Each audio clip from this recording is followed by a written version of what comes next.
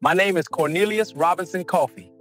I was born in Newport, Arkansas. As a young man, I moved north to Chicago.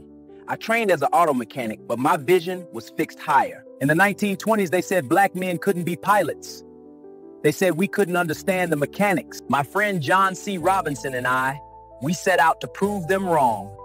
Bolt by bolt, we taught ourselves. We built our own airplane from a kit, a Heath parasol in a basement. We taught ourselves to fly it. We faced walls. The white flying clubs wouldn't have us. So, in 1931, we founded our own. The Challenger Air Pilots Association. I earned my pilot's license. Then I pursued what few black men had.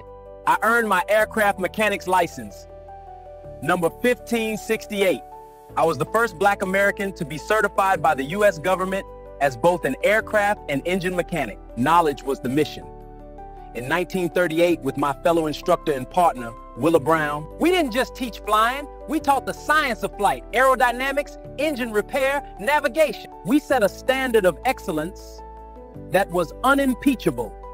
When the nation prepared for war, our school was ready. We became a primary feeder for the Tuskegee pilot training program. We were the first stop.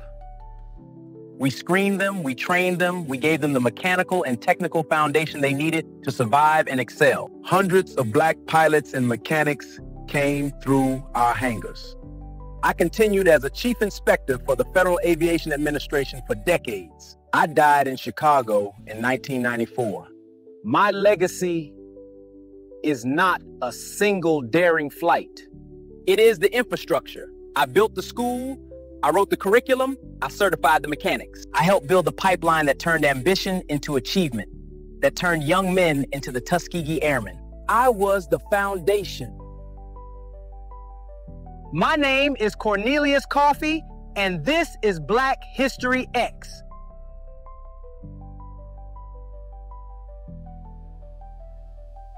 My name is Willa Beatrice Brown, and I approve this message.